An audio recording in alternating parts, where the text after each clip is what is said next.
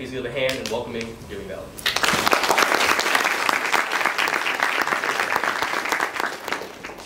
It's great to be here today with you guys. Out of all that, listen to all that history, it just takes me back that I just graduated from here near, so like 27 years ago, something like that. So it's really great to be back on campus and see all the improvements. And I'm super excited to see so many people that would brave the weather to come hear me talk about blockchain, which is that's a sign that we're all headed in the right direction, I think. I want to thank the Beta Alpha Psi Honor Society and the Blockchain Student Society for having me today. And I also want to thank Dr. Warren for liaisoning with me to make this happen. When I was here, I was very interested in the law, which I went on to kind of focus most of my career in. And Dr. Tony Mulvaney, who I don't see here just yet, but she was our faculty sponsor for the Pre-Law Society. We did a bunch of stuff in this very room. Spent a lot of time at the Gray Library, doing moot court competitions, and traveled all over the state, having fun. So this is the Lamar period of my life is very fond memories, and was very much instrumental in sending me in the trajectory that I ultimately went into. As I was preparing for today, I was reminded of this quote from Steve Jobs. He gave a commencement speech shortly before he passed away at Stanford University. If you haven't seen it, I would strongly encourage you to go check it out on YouTube. But I think it's appropriate for kind of me being back at Lamar and thinking about what things were like as I was looking ahead to my future, not really knowing, as you look forward, how things are going to turn out. But when you're now here looking back at the trajectory of your life and the various things that you went on to do, it's appropriate statement. So he said, you can't connect the dots looking forward. You can only connect them looking backwards. So you have to trust that the dots will somehow connect in your future. You have to trust in something. Your gut, destiny, life, karma, whatever it is. And this approach has never let me down, and it's made all the difference. So I'll take you back in time a little bit, tell you a little bit about me and kind of how I traversed through my kind of education or early part of my life. How that led to my legal career, and ultimately stumbling into this thing called the blockchain industry. I'll tell you a little bit about Valhil, and then we'll talk about tokenization and blockchain technology. 35 years ago, I was a musician. And I had no interest in business or accounting or anything that was kind of like, what adults do. I was in several bands, played all over Texas. I ended up, as was mentioned, going to a recording arts school in Florida called Full Sail Center for Recording Arts, and was one of maybe the second graduating classes there. And got an associate's degree in audio engineering. I had some friends that we did studio work with and played around with at Full Sail that ended up going out to Los Angeles. And I had no clue as I graduated what I was going to be doing. And so I ended up on the phone with one of my buddies, and he said, hey, why don't you come out to Los Angeles? I think I can get you a job as a runner. And for those of you who don't know what a runner is, that basically meant that I was a professional sweeper and latte acquirer, and from time to time I would get to go into a studio and fill someone's cup of coffee or something like that. But that's basically what I started out doing.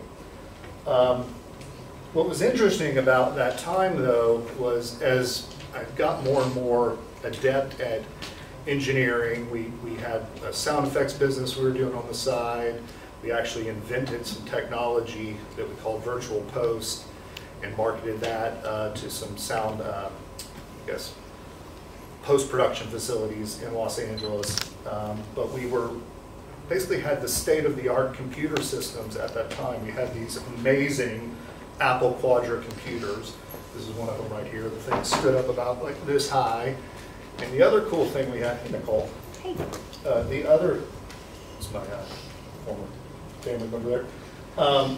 So the other thing we had, and this is, 90, 91, is we had the internet. And no one else really knew what the internet was back then. But we would go to meetings in LA and be telling them about our virtual post technology and stuff. And one of these, producers or some executive would be like, oh, I think, JPL would be interested in that, or I think, this company would be interested in it. I was like 19, and had no clue who these companies were.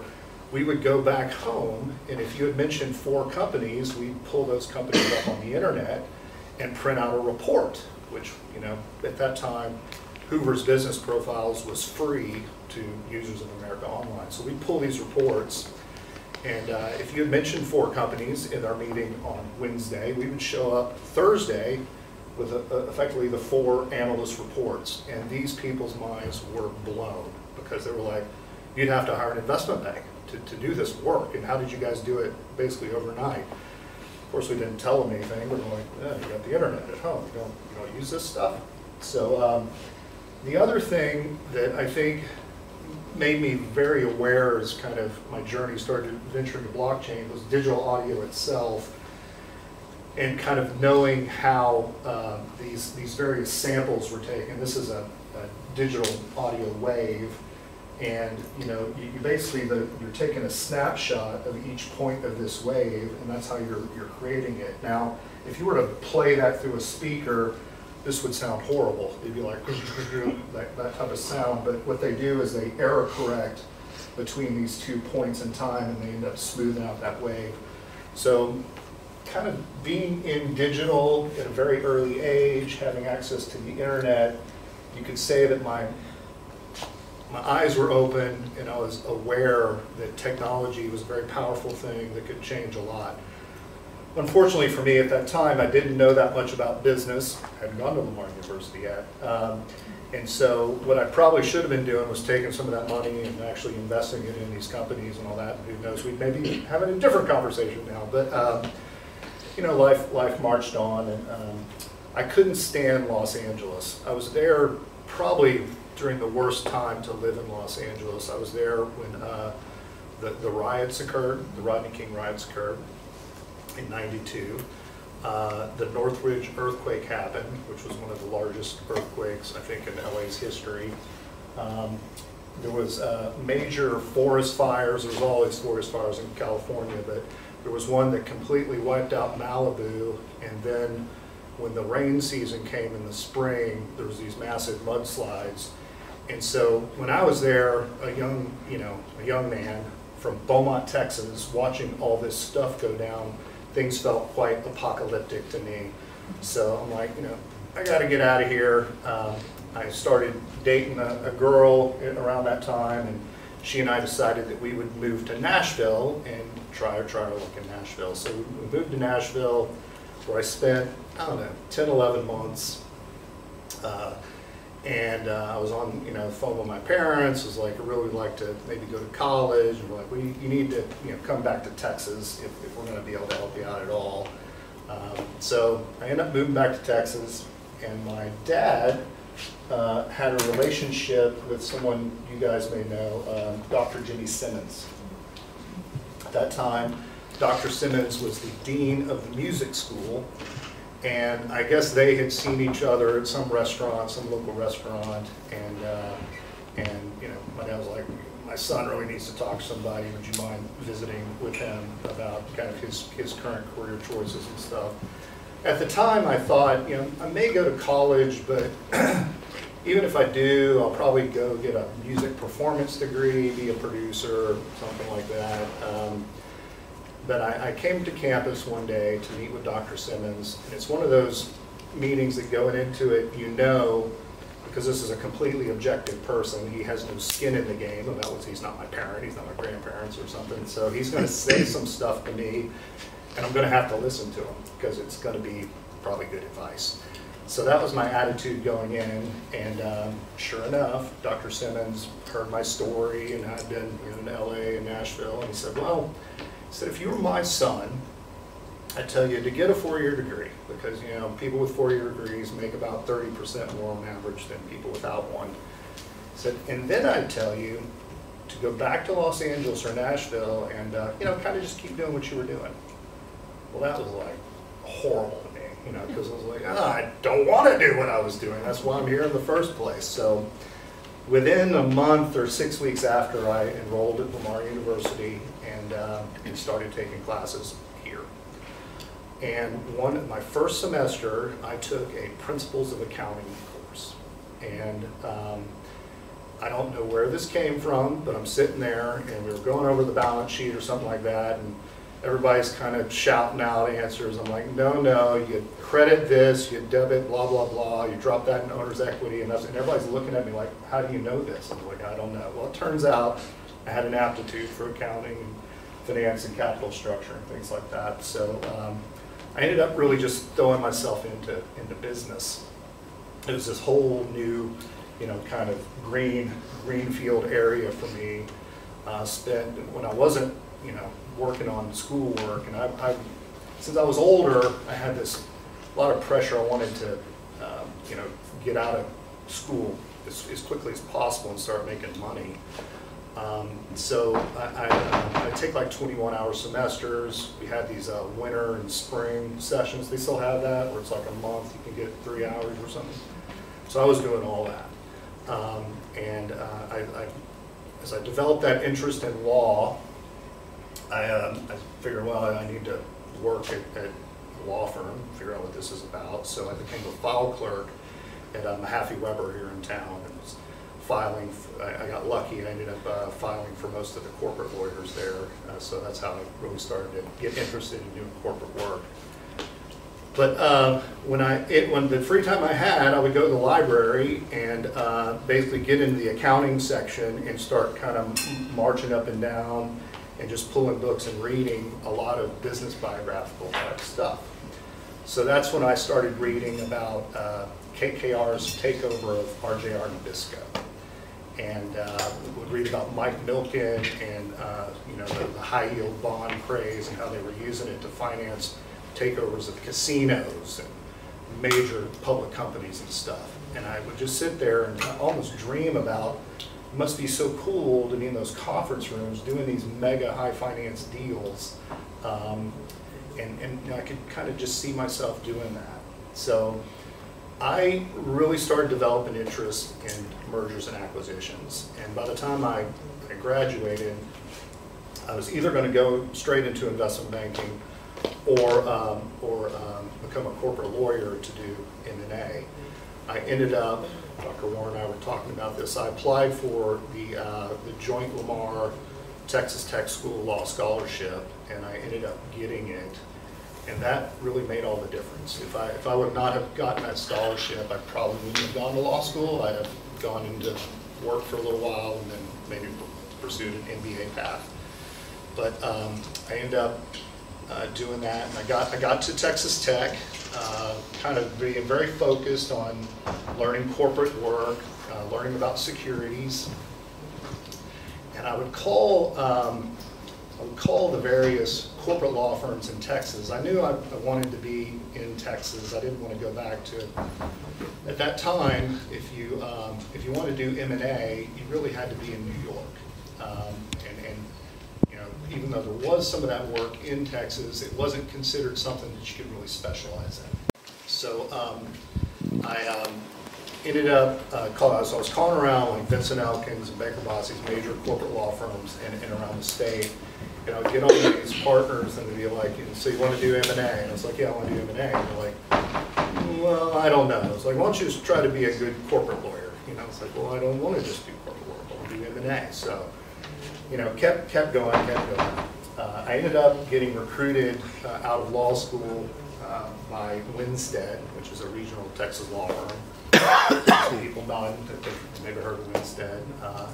And I hit Winstead at a really cool time because we were representing the Houston Texans on their naming rights deal for what was Reliance Stadium, the Astro Domain complex at the time. Another really cool deal that I got to work on was we represented Pastor Joel Osteen in his bid for Compact Center, which is now Lakewood Church on 59. It was near and dear to my heart because you know, Compact Center had been the summit, and that's where you had to go if you wanted to see a rock concert and you lived in Beaumont. You had to, you know, go to Houston to go to the summit. So I'd seen Van Halen and Ozzy Osbourne and all these you know, rock bands at the summit. So trying to think if I should digress. And I'll tell you this one little story. So the way I got that work was I was the fool, kidding, who was there at like 6:30 on a Friday. And everyone else in the corporate department was gone. And I was working away. And Dennis Bram, who went on to become CEO of the firm, frantically goes running down the hall. And he goes right by my office. Of course, I've been there, I don't know, 5 months. Like, he doesn't know anything. So he's looking for someone more senior. And then he almost moonwalks back because I'm the only person there. And he looks in and he's looking at my name. He's like, Jimmy. And I'm like, yes, sir. And he's like, can you be at a meeting at 7:15 a.m. on Monday morning? I'm like, sure. You know, so he's like, okay, we've just been engaged by Lakewood Church and they want to make a bid for Compact Center. Like, that sounds cool. So that's how I got on the deal. Second thing that happened was we ran basically title exceptions for Compact Center and to see what type of encumbrances. As an interesting history of Compact Center, it had been developed by a gentleman named Kenneth Schnitzer, who developed that whole Greenway Plaza office complex in that area right off of 59. And he had given the land that the Summit and then Compact Center was sitting on to the city to be used as an entertainment type venue. And the numbers, and he had some deed restrictions when he basically granted that land over. And the first one, number one, was shall not be used as a church. I was like, oh, I think that's a problem, you know. So I go walking down with my file and put it in front of Dennis and said, so it says right here we can't use it as a church. He's like, you're kidding. I'm like, no, that's a problem, right? Because it's Lakewood Church. He's like, yeah, it's a problem. So for the first, I don't know, year, we referred to it in all of our bid documents to the city and all that stuff as Lakewood International Center. And it was going to be an educational center. It wasn't going to be a church. There's a whole other backstop about what happened with that I won't bore you with. But I ended up getting recruited from Winstead by a firm called Jones Day. Now, Jones Day is a major international law firm. I think at the time I was there, it was something like 2,500 lawyers all over. But they were one of these firms that I'd been reading about in these mega deal books that I'd been reading when I was at Lamar. And I knew that they had a very healthy M&A practice and did a lot of M&A. So I was like, if I work there, I'll probably get, you know, to do some stuff that might. A big thing then was I just want to do a deal that makes the newspaper. Like if I can do a big deal that makes the newspaper, that'd be really cool.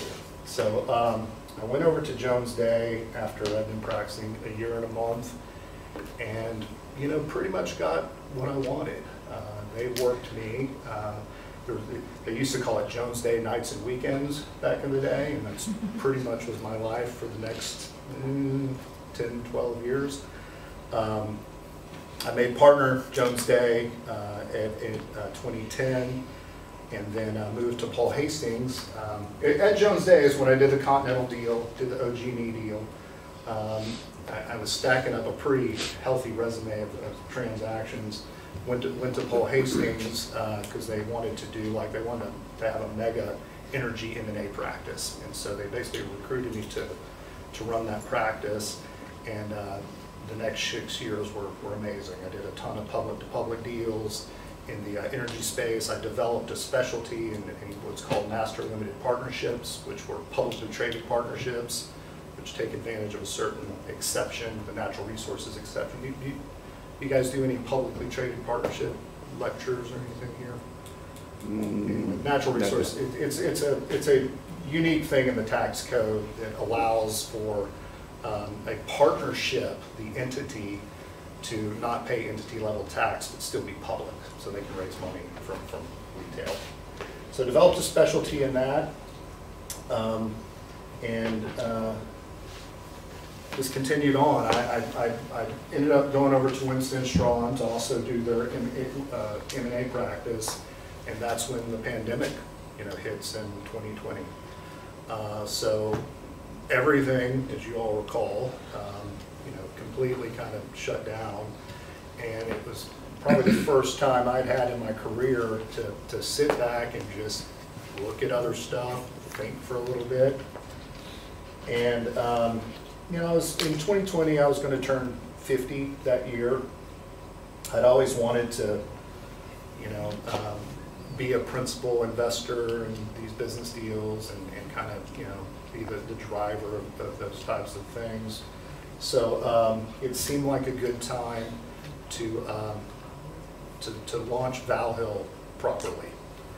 So Valhil was actually coined by my mother.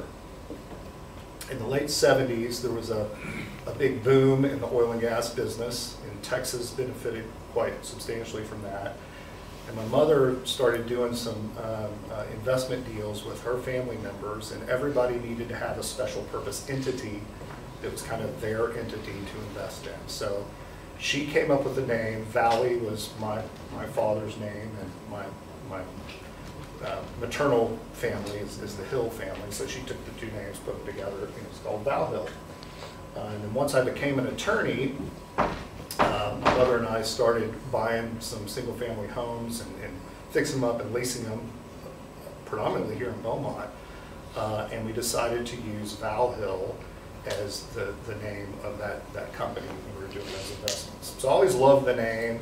It was really more appropriate for me anyway, because I am kind of that merger of Vallee and Hill. So I actually started Valhil Capital in 2005 as just a very passive entity. It was kind of, when I wasn't working on law and stuff like that, I'd be doing these deals and for, helping friends do some transactions, doing some corporate advisory stuff, that type of thing. We ended up acquiring our first company in 2016. We acquired a company called Mastic Masters, which was kind of a concrete services business in Houston.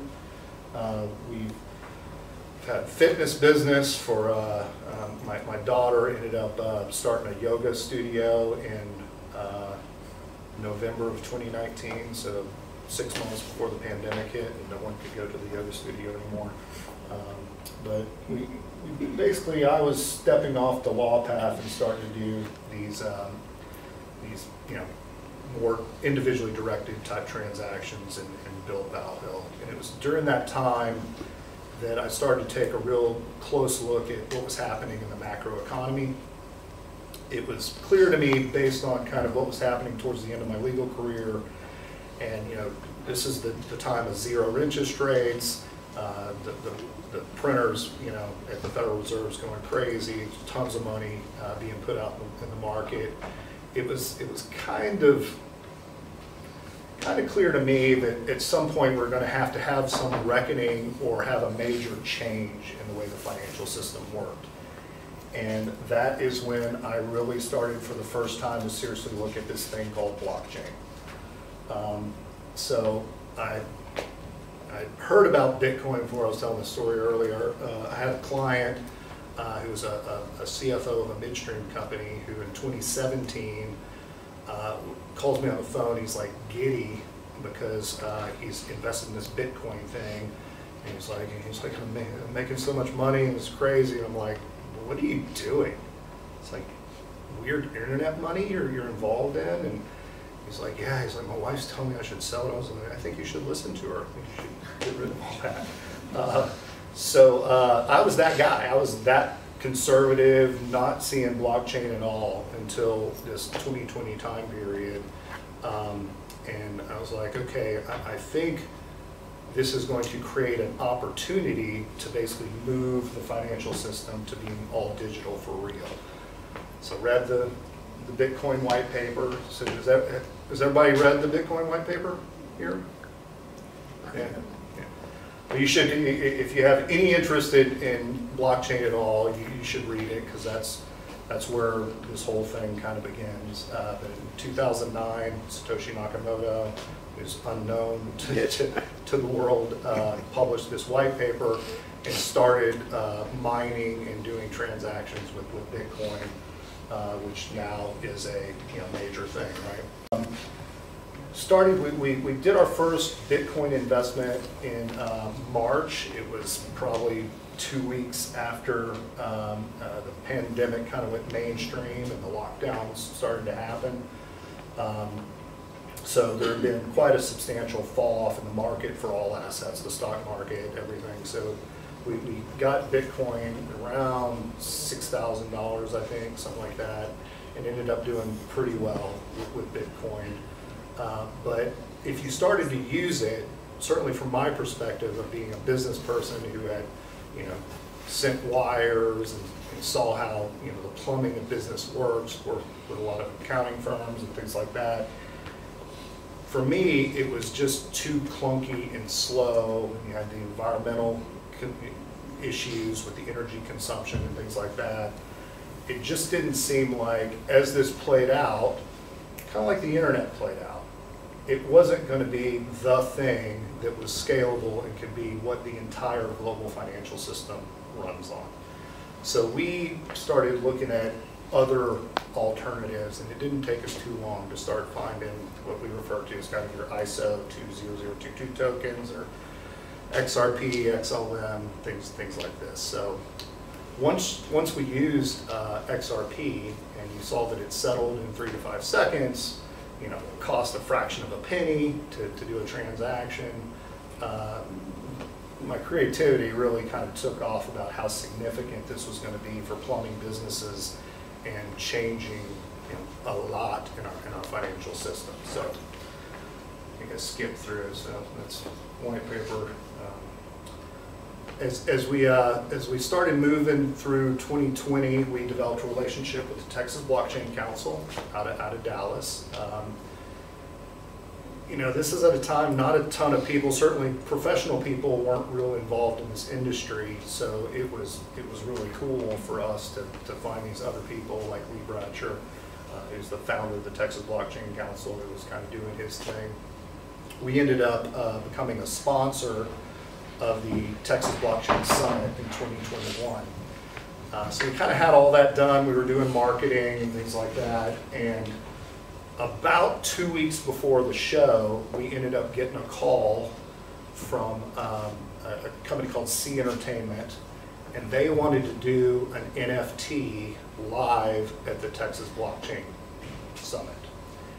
And they were calling us to see if we might be interested in underwriting it. And I was like, NFTs, they're so like last half of the year, it's not going to be a thing anymore. So wasn't really that interested. I started kicking it around with a friend of mine in Houston named Jim Rao, who runs a boutique investment bank called Entoro. And we kind of came up with the idea of, let's take the smart contract and start wiring in economic rights to it like it's a security. Everyone is kind of running away from the securities laws and trying, for these things not to be securities. Let's lean into it and actually start taking advantage of this technology. So that's how we became the first underwriter of an NFT securities offering in history. We did that deal. It was about 8 days. It was economically very unsuccessful. But we learned a ton and really started working closely with developers and that whole thing. It was a ton of work, just like the old deals had been. But what we really learned, we turned this thing into a circus. We had, we partnered, the artist's name was a Cuban-American artist named Rolando Diaz out of Dallas, brilliant artist, Christian artist. And he painted something called, he called it Sail Me to the Moon up on stage. We had some young and Toro investment bankers sitting out as if it was like golf commentary, kind of, and now his stroke has gone up, and now it's down, and that kind of stuff, you know, and like golf clapping type stuff. So despite all of our, you know, weak marketing efforts, you know, it wasn't really that great, other than, you know, we were kind of the first to go off in that direction. We ended up, you know, we guess you could say from our study of the SEC, the Ripple lawsuit. So in December 2020, the Securities and Exchange Commission sued a company called Ripple, which is really the primary steward of XRP and the XRPL, claiming that they had been engaging in unregistered securities offerings by issuing these XRP since 2013, something like that. And, you know, it immediately hit us wrong. First of all, we had done probably several months of due diligence on XRP before we'd ever bought it. So there was stuff out there like FinCEN had settled with Ripple in 2015, and in their statement of facts, they had declared XRP to be a virtual currency, not a security. You had legal analysis out there by people like Chris Giancarlo, who I think was a Wilkie Farr partner at the time, that they had written Howey test analysis, coming to the conclusion XRP was not a security. We had done our own analysis, so just hours and hours and hours of looking into this. And then when the SEC sued Ripple, the chairman of the SEC, a guy named Jay Clayton, and some of the enforcement lawyers who actually brought the case, they left the SEC the very next day. They conveniently retired and basically left the crap sandwich for, you know, other people at the SEC to deal with, which was highly irregular for that type of event to happen. So kind of immediately suspicious about it. We followed the case very closely. We participated in the first conference call that Judge Netburn had. She was a magistrate judge who's basically managed most of the case. But we've been very closely following, very closely involved in the Ripple case. At one point, does anybody know who John Deaton is? No? John Deaton is you know who John Deaton is? All right, cool. John Deaton's an attorney out of Maryland who ended up, in the days after the SEC sued Ripple, he filed a motion to intervene on behalf of people like us, who are kind of your retail token holders of XRP. And he was not allowed to do that, but he ended up amassing a class of about 75,000 people all over the world who had been adversely impacted by the actions. So we were one, and so we developed a close relationship with John. We were interviewed by Ripple's counsel in connection at one point. It was like I was going to do a deposition in the case to talk about kind of how we had gotten into it and everything. But we ended up filing an amicus brief ourselves for Valhil Capital in November of 22, and went back to my old firm, Winston & Strawn. They helped us write it up. So the cool thing about this is that now that the summary judgment order has come out, Valhil Capital is actually in the listing of amicus brief writers. So we're kind of preserved in history in the watershed case of digital assets, which is kind of cool. We later pulled together a group of investment bankers and accountants and financial professionals and did what, to my knowledge, is the only effort that's been done for digital assets at all, which we did a comprehensive approach to determine the fair market value of XRP, where we basically took all the traditional types of valuation metrics like discounted cash flows, collateralization models. We ended up having a biologist from South Africa get involved in this, who came up with like an ecosystem model that actually, this one was the most fascinating, Dr. Dion Bacchus. When you took his inputs to his model and actually put in the volume and the pricing and stuff like that it was happening. This is like in February of 23, I think. It actually did spit out the exact price of XRP. So his model kind of among the group was the most validated. But we published this in, I think, the summer of last year, and this has gotten us tons of notoriety and doors open, a lot of criticism. But out of this, we ended up developing a relationship with Cornell Tech, which is kind of the master's program for Cornell. We worked with some of their graduate students to come up with technology that could do valuations of digital assets. So that was a fun project. Developed a relationship with the Digital Asset Innovation Council out of Charlotte, North Carolina. Basically one of the founding members of that industry group. It's like a Texas Blockchain Council type of thing. And we want to take chapters and make that go national, so probably the first 2 chapters will be Houston and Atlanta. And then just kind of be rolling that out. And then the business started to come. So last year we were engaged by a real estate group out of California called Park Street to advise them on their tokenized securities offering for a project in Tuscany. It's a Gary Player golf course, resort, and spa, and there's villas, and they're raising equity through a tokenized securities offering. That is probably going to go live at the end of this month.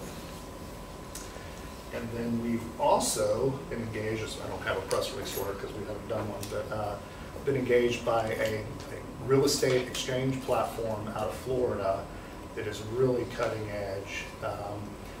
And we are going to be assisting them in doing tokenization of real estate properties on the platform. And we've got an M&A advisory role to represent them to sell the business. So hopefully in the next 2 to 3 weeks, you'll start hearing some big news about that. So that kind of brings us up to date. And what we're here to really talk about is this tokenization thing. If anybody's been watching the financial media recently, you've been seeing this guy, Larry Fink, who's the chairman and CEO of BlackRock, the largest asset manager in the world, manage over, I think, $10 trillion in assets with a T, trillion with a T. And he was on Bloomberg after they launched their Bitcoin ETF. Has anybody seen like all the ETFs and stuff happening? It's been pretty exciting in our space, but he described the ETF thing. They're really kind of securitizing digital assets, and then the next step, he said, is that they're going to tokenize every financial asset, every stock, every bond, and when you've got the leading asset manager in the world basically telling you that, you know that it's probably going to happen. Alicia Haas, who's the CFO of Coinbase, when she testified before Congress sometime last year, she was quoted saying, just explaining to these politicians, you guys need to understand that anything of value can be tokenized. So that's what we're really talking about, is the internet of value. So what is this kind of moment in time of going into tokenization? It's to me representing a paradigm shift, called the digital shift of moving from physical paper assets to having those be digitally recorded on an immutable blockchain. And these are decentralized, or that's the buzzword in the industry, or distributed ledgers. So they don't exist it's not like the general ledger that exists at Chase or Wells Fargo or Bank of America. These are distributed on nodes all over the world, and it's kind of like you've got 1,000 auditors or more looking at each and every transaction and verifying that yes, that in fact is a truthful transaction and should be recorded to the blockchain. And this will end up increasing accessibility to all kinds of people all over the world to the financial system. There's I think it's estimated that it's 1.5 to 2 billion people in the world, of only 7.5 to 8 billion people are not part of the banking system. They're completely outside the system. And this technology and the way Wi-Fi technology is starting to expand around the world, we're going to be able to bring those people into the banking system. A lot of people think, I don't think anybody in this room would think this, but a lot of people think that tokenizing an asset onto the blockchain means that you somehow take a piece of gold or a barrel of oil and somehow transmute it into digital and push it into and onto the blockchain. That's obviously not what's happening. Tokenization is the process of taking what it means to own an asset, the rights to own the asset, and putting those in digital form and storing. So think now how you've got like a certificate of title for your car, or there's a deed to your house, or you got a stock certificate that's your ownership claim on a share of stock. Tokenization is basically like those things in the paper world, but being stored on the blockchain. So that's the process of what we're going through. And so those rights, when you take property, anybody think about going to law school after this? One poor soul. So in your first year property class, you're going to learn about the bundle of sticks. Property and ownership is a bundle of sticks. What they mean by that, it's a whole bunch of rights, each one of which is a stick in your bundle of what it means to own. So you've got like the right to possess. You've got the right to transfer control, the right of quiet enjoyment. There's all these different rights that are in your bundle. And like when you lease your property that you own, you're basically giving that right of possession, that one stick, out to somebody. So those are the rights that we're going to be programming into these smart contracts and incorporating into these tokens.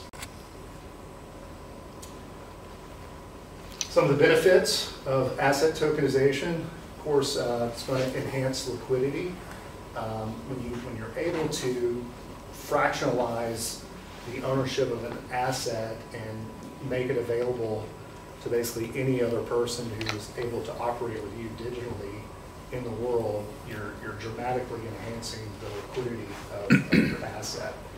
The costs, as I mentioned before, are dramatically lower, notably because the middlemen are going to start to disappear as this becomes more and more adopted.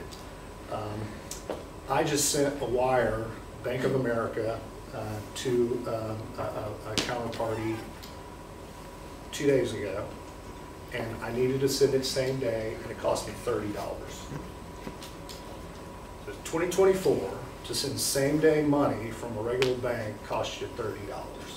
Okay, I could have sent that person a digital asset, they'd have had it in 3 to 5 seconds, and it would cost me a fraction of a penny, no matter kind of what the amount is. So the participation in our financial system, just from that issue alone of the cost going down, is going to be massive.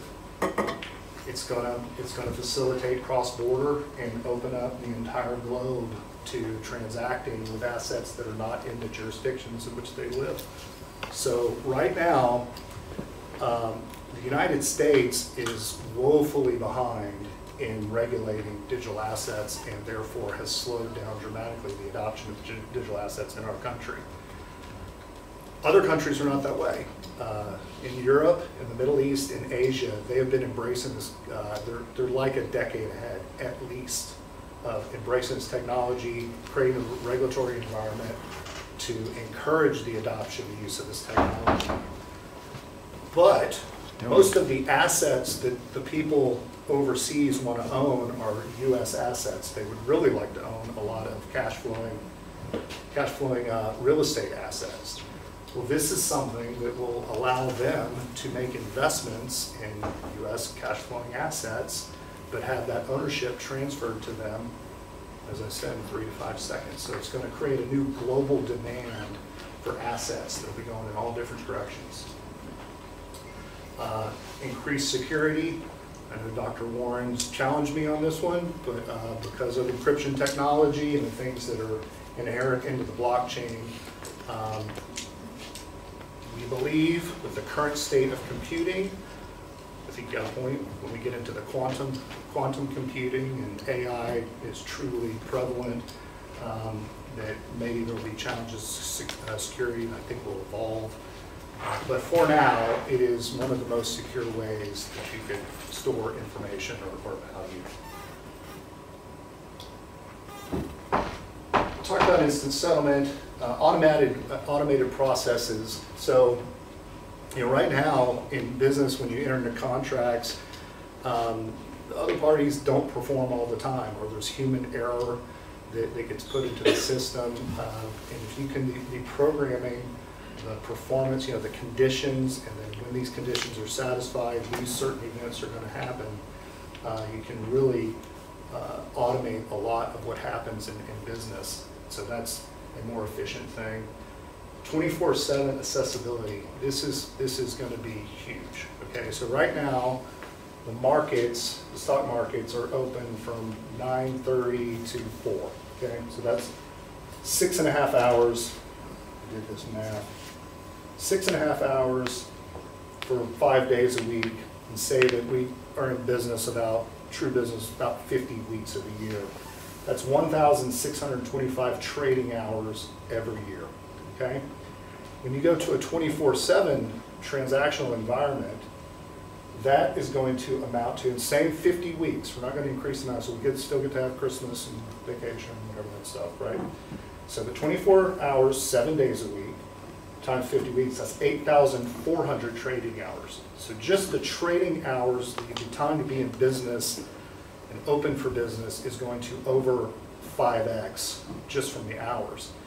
Then you start thinking about the internal efficiencies that this technology is going to drive, where sometimes those transactions in the 1,625 hours, they took 5 hours, maybe some didn't settle to the next day, maybe some took several days to settle.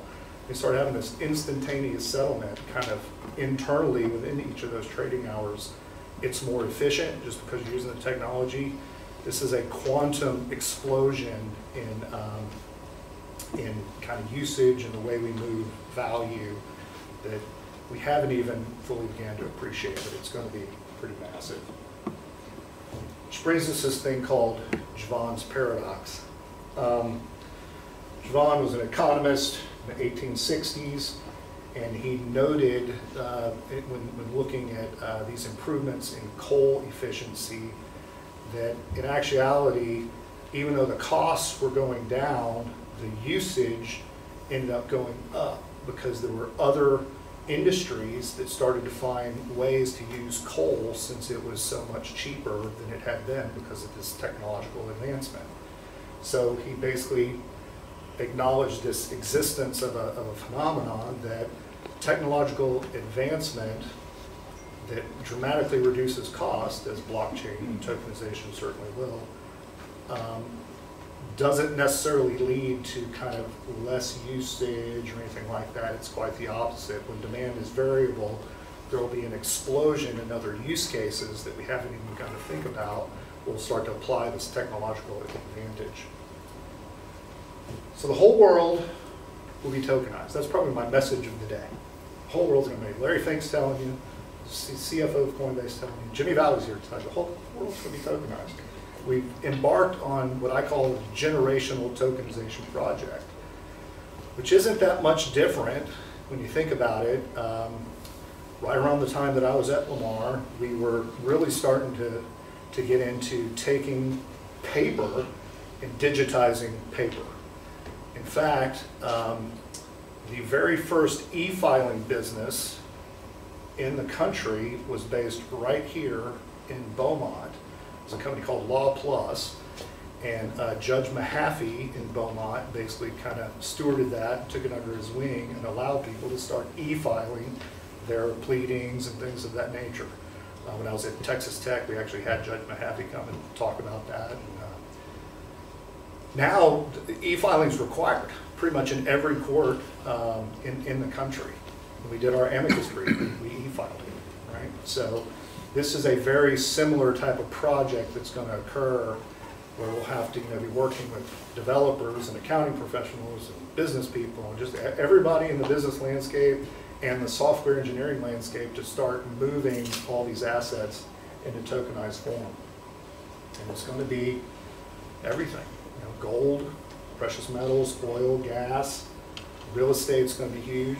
you said you were already doing some stuff on that. That's super cool.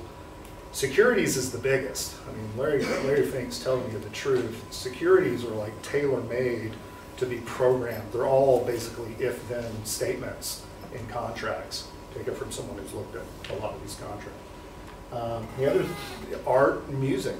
The NFT, phase kind of even led where we're going into now with tokenization. So all things will be tokenized. And to give you a perspective of what that means, I refer back to our evaluation report that we did. When you go to do something like that, you got to try to wrap your arms around what is all the money, what's all the value.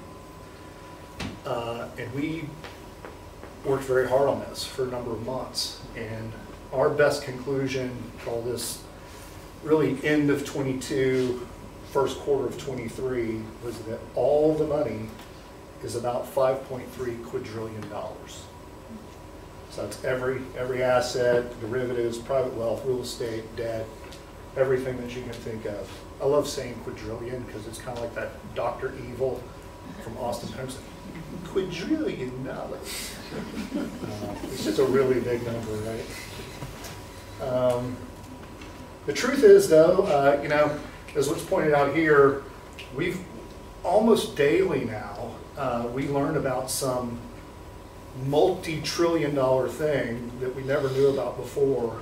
Like the Bank of the International Settlements last year disclosed that there were off-balance sheets Forex swaps that were about $80 trillion that they didn't even really know about. $80 trillion. Oh, hello.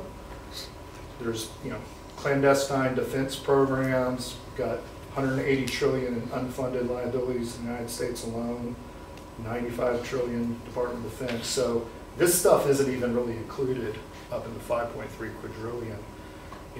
There's just a whole bunch of things that exist in the world of value that aren't there is no like global auditor right now that's going out and saying, let me look at everything that exists and make sure that we captured it all. So we really don't know. There's a cool infographic you guys should check out. It's called, the company who did it's called Visual Capitalist. It's online. If you just search Visual Capitalist infographic, you'll come up with a lot of stuff, but they basically take these blocks and show you in visual form what all the money looks like. It's pretty interesting. So as I mentioned before, the major impediments to full-on adoption in our country have been kind of legal and regulatory. It's very nebulous right now how each of these types of assets are treated. Is it a security, or is it a commodity, or is it some money transmission payment system network thing? Each of those could bring dramatically different regulatory consequences based on how it's treated. Another big development is that several states have been adopting an amendment to the Uniform Commercial Code. There's a new Article 12. You guys should check into this if you haven't heard about this, but the article covers controllable electronic records, CERs, which are basically digital assets and anything else that you can possess or control in digital form. So think like airline miles, and loyalty points, and all this kind of stuff. I'll talk in a second, I'll go back to that in just a second and mention something. And then we believe, and we're large proponents of, we talked a little bit about this at lunch, that there's a pretty significant need for capital markets reform to allow, certainly when we've got the ability to transact peer-to-peer with any other person that effectively has a digital wallet anywhere in the world, we need to have a system in place, regulatorily speaking, that allows as many people to participate in the global economic system as possible. So I'll mention a couple of things on that. Notable thing in Article 12 is called the take-free rule. And this was based on something that was already in the Uniform Commercial Code, but it's the concept of a holder in due course, which ties to negotiable instruments. And it's basically the concept of, you know, Don and I engage in a transaction, you know, and I write him a check, and then he gives it to Josh and endorses it, and Josh gives him money for that. He gives him something of value. Josh is in a capacity that we refer to in the law as a holder in due course, which means that when Don figures out that the car, when I figure out that the car Don sold me is a lemon, and I go to make a claim that he defrauded me out of my money, I won't be able to go after Josh, because Josh actually unknowingly to that paid value for that negotiable instrument. So now we're in this digital world, you know, this quantum, you know, software units going back and forth in light speed, and we're going to have what's called this take-free rule, which is kind of the same setup. You know, if Josh pays value to Don for some digital assets and he's unaware of my claim, then he can take that digital assets free of a claim. And I'll tell you a real world application of how this could be working. When there's a token out there called Songbird that was airdropped to all XRP holders through the XRPL. And it was airdropped, let's say early, the snapshot was taken for the airdrop in, I think, December of 2020, and it was airdropped initially, call it in the 6 months after that snapshot. Coinbase never distributed those Songbird. They have done some now, but they basically just took the Songbird that was supposed to go to all their customers who had been participating in the snapshot, and they just held it. Now, if Coinbase has sold that Songbird token to a third party who's unaware of potential XRP token holders' claims against that Songbird, then this take-free rule would apply. And it's going to really start to show up in things like decentralized finance, we call DeFi and stuff like that, where, you know, people's defenses that they may ordinarily have to claw back their assets are not going to exist because they've already been transferred to another party who had no knowledge. Now, fortunately, most of the statutes that are getting adopted kind of have, it's not that you just don't know, it's also kind of, there wasn't any evidence out there that you kind of should have known. So in this Songbird example, I think we could still go after Josh and claw back our Songbird. Sorry, but you understand, we want Songbird. If there's other cases that aren't as publicized as that, you know, that could be a real issue. So capital markets reform. You know, we believe at our firm that free and open access to the capital markets is essential to living in a free society. And right now, the private markets have been kind of locked out of people who they're not able to pass what's called a wealth test. You don't have a certain amount of wealth, or you don't make a certain amount in a year.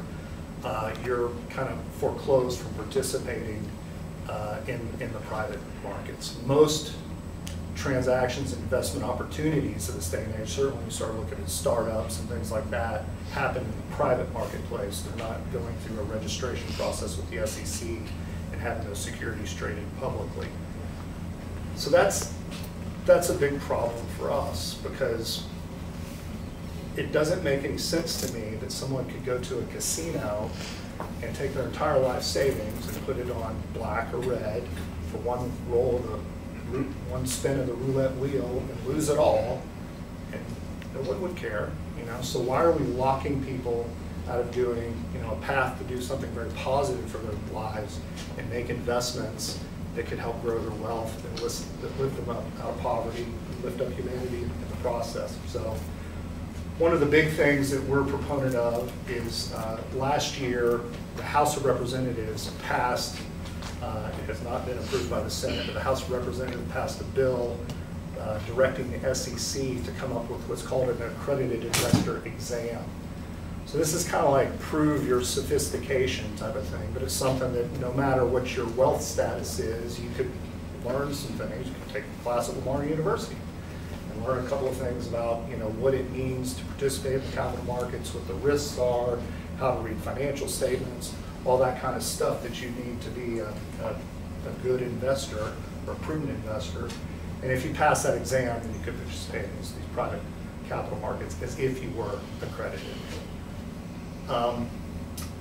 We believe that there needs to be a pretty fundamental re-examination of how periodic reporting is done in the securities markets. Right now, I don't know if anybody's pulled up a company's 10K or 10Q recently and starting to read through this thing, but it's like the most laborious, thing you're ever going to look at. It's very encyclopedic, and a lot of it has nothing to do with your investment decision.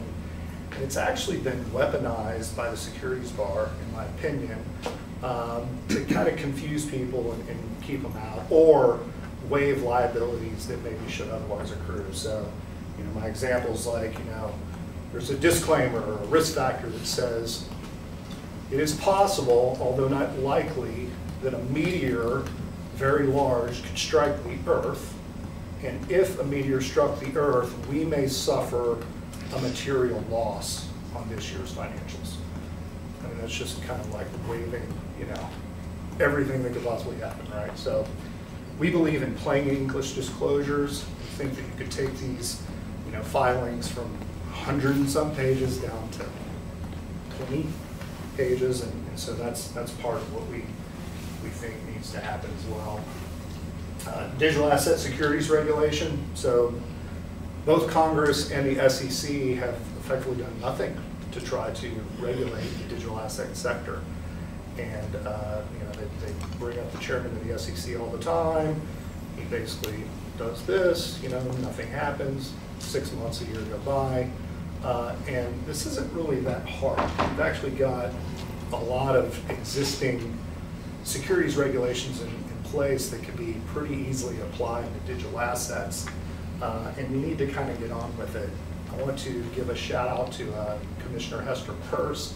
She proposed, she's done it twice, but more recently, I think it was 2021, she's got something called the Token Safe Harbor Proposal, which to me is just a common sense proposal. And it's basically like if you're a development company, you're developing this new network, this new technology, you should have some period of time to invest in that and take in private investment in that and see if you can get the network to be adopted more, more predominantly. And if it is something that is truly good for humanity, you'll think people will be using it and it will be adopted. And she says if it happens that way within this 3-year safe harbor period, then they won't have to, at the end of the 3 years, file a S1 registration statement and be registered or regulated under the securities laws, which have holding periods and all kinds of stuff. It really shouldn't be applicable, in my opinion, to most digital assets. So I think we need to adopt Hester Peirce's token safe harbor proposal. Now, all of this, streamlining the disclosure requirements, adopting, these proposals. If fraud can still run rampant, you can have like what happened with FTX and what's happened with Celsius and Luna. And, I mean, there's quite a bit of dead bodies right now in the digital asset sector of, token projects that were effectively scams. They had no utility. They were, pushed through the media as being the next great thing. And then, the insiders are dumping on retail the whole time, and people end up losing a lot of money. We need to have, again, from our perspective, more strengthened penalties for that type of fraud. When you're doing the Enron, FTX level fraud that is catastrophic, that wipes out billions of dollars in value, you should be looking at something like maximum of life imprisonment or something of that nature, because that's the only way you're going to deter people from doing what seems to just keep happening in our financial markets. Last thing is we believe that we need to reform the SEC and have some better regulatory application of Congress. Congress is effectively allowed now, if you're a member of Congress, you're allowed to engage in insider trading based on inside information you learn in Congress. Nancy Pelosi is someone who's famous for this. There's actually people who've started funds that track what Nancy Pelosi's trades are, and they do quite well. Her timing is pretty amazing. They've already started talking about passing this type of legislation, but there really needs to be reined in. And then, you know, these regulators that have what's kind of a revolving door, especially at the SEC, where, you know, I mentioned earlier how they had brought in the action against Ripple, and then the chairman of the SEC leaves the next day. He initially stops at his old law firm. He becomes the then chairman of Apollo, and he becomes on the board of a hedge fund called One River. One River, 2 months before the Ripple lawsuit, had made $1 billion investment in Bitcoin and Ethereum. And when the Ripple lawsuit happened, they profited very well from doing that. That type of activity should really not be permitted. We've got to figure out how to really bring that in. So, if you want copy of these slides, you could go to this www.valleyofadvisors.io/Lamar, or you could hit the QR code, and we'll send you those. You can be followed on Twitter, now X, and LinkedIn. I'm happy to take questions if we got time. We actually We went overtime. yes, because classes, some of these students may have classes there too.